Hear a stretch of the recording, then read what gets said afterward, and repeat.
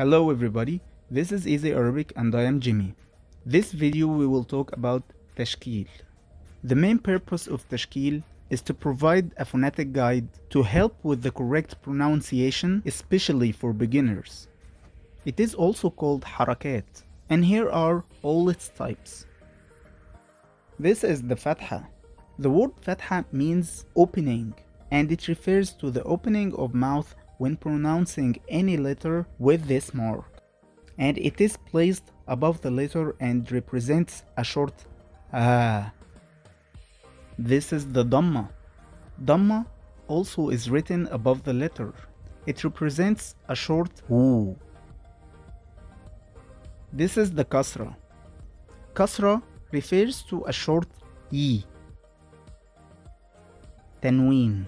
The tanween is when one of the previous three types is doubled, and it appears only at the end of a word. When we translate tanween to English, it means nonation, which simply means adding the sound n after the normal haraka. So when you find it, it becomes in, an, un. Let's see an example. حسناً شارع باب.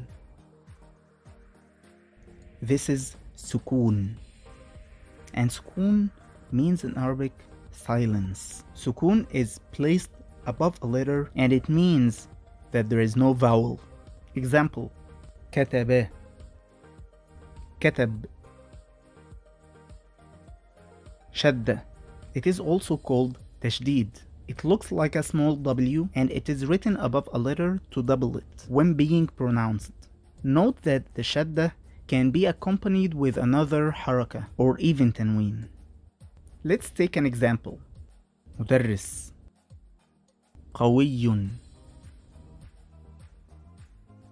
Don't forget to place any questions in the comments below.